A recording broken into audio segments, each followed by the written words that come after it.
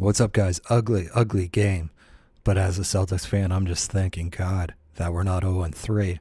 But if you're a 76ers fan, you got to be, those shots fall and you guys win this running away, right? So very off night for Joel Embiid. But if he just takes it tougher inside more instead of standing around shooting threes, this is a totally different game. And Ben Simmons as well. I was amazed that Al Horford was able to stay with Ben Simmons. I thought Ben Simmons was going to light him up off the dribble, but we didn't really see that aggression with Ben Simmons, did we?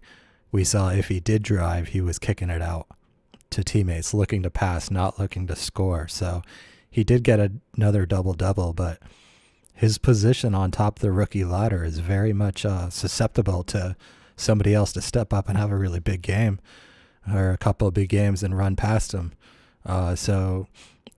Next game or tomorrow night, I think you guys have another game. I forget who you play, but Ben Simmons better be aggressive because they're going to need his scoring with Joel Embiid sitting out the back-to-back.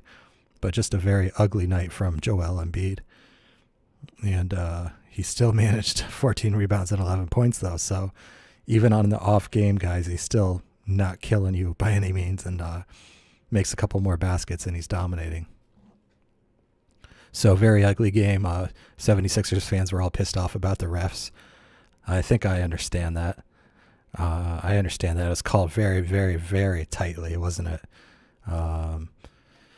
As a Celtics fan, I'm just super psyched to get the win. So Shane Larkin, guys, wow. He was almost the player of the game because in that third quarter when when the Celtics just looked like they were just ready to fall apart in a self-esteem spiral, Shane Larkin just kept his cool even after a couple knuckleheaded plays and just kept knocking down shots, guys. Just stayed cool, knocking down shots. Veteran presence. So what a steal for the Celtics to get this guy out of China or wherever he came back from. But he was almost player of the game, but Kyrie Irving, player of the game. And he was very clutch in the fourth quarter. Made a couple of big buckets, and then he drew the foul on the three-point shot, and I think he knocked them all down. But 5 turnovers, a little ugly. Man, this game was so vulnerable for the Celtics because the chemistry. The reason why the Celtics kept turning the ball over and missing all their shots in the first half, even into the third quarter, and all these dumb fouls, it's like a chemistry issue. Everybody hesitant on their shots, just not a lot of trust in each other yet. So hopefully they build that, and this is a big stepping stone to get their first win, because this would have been devastating, guys, devastating.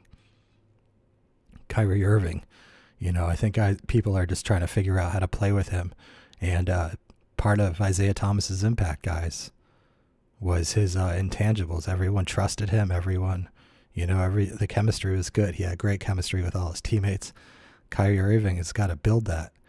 And thank God we got a win. I wouldn't want to see what would happen if we started out 0-3 or 0-4 or something like that. But yeah, Kyrie Irving pulled through. He pulled through, and we got our first win. And he's our fourth quarter guy. So hopefully he can do more in the earlier quarters. But and everyone else is just going to get more comfortable. Getting that first win under our belts was huge. Jason Tatum, 9 for 9 from the free throw line. That's huge. 15 points and 8 rebounds. 3 blocks for the rookie. So he's averaging like 9 points and 9 rebounds and 13 points now. Jaylen Brown with a very much off night. 0 for 3 from the free throw line. 8 rebounds still, but plus 14 is pretty good. So his defense must have been rock solid, guys. But Shane Larkin with the team best, plus 16 in those 19 minutes. Thank God we have Shane Larkin. And Terry Rozier I thought was really, really good too. Really good.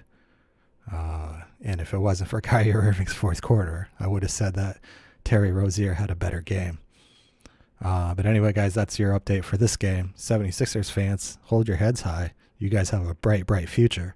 As young as the Celtics are, 76ers are much younger. Things are going to get better.